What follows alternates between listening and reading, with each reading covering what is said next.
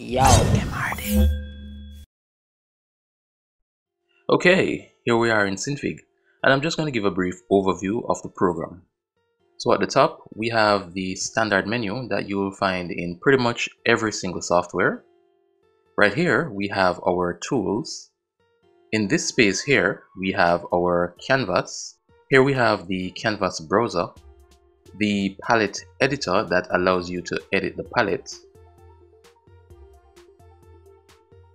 the navigator that allows you to, well, navigate the canvas,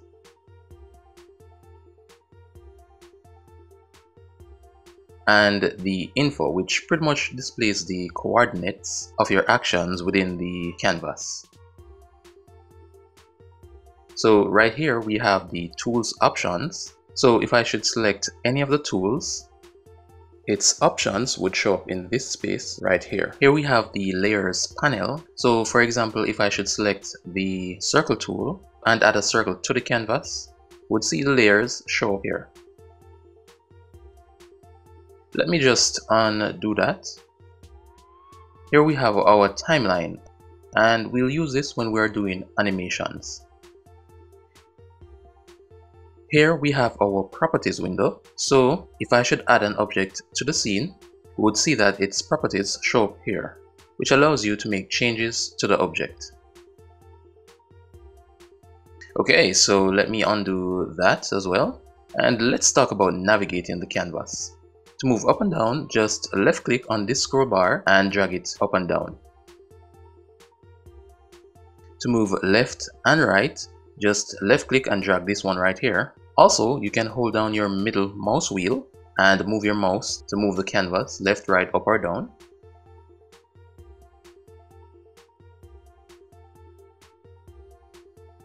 We can zoom out by pressing this button right here. And of course, we can zoom in by clicking on this one. You can zoom back and forth between 100% and the current zoom level by clicking on this button right here. This one zooms the canvas to fit the space, like so.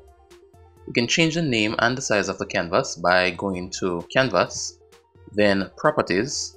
Here we can change the name of the canvas to whatever we want.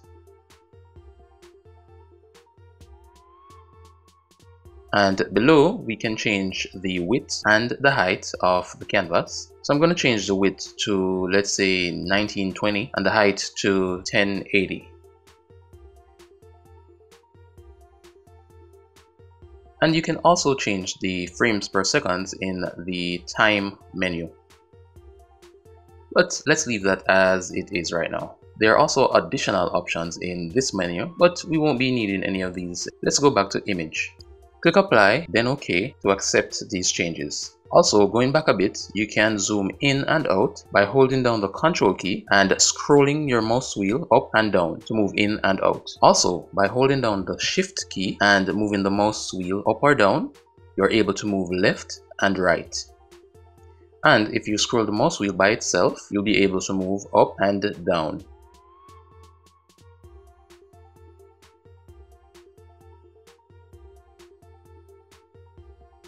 Moving on, we can create a new project by clicking on this icon right here, or by going to File, then New.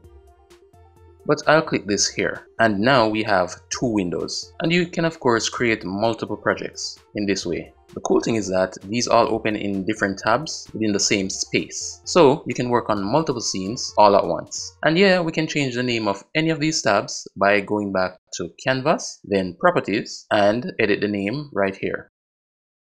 And that's pretty much it. In the next video, I'll be talking about the tools and how to use them. Yo, MRD.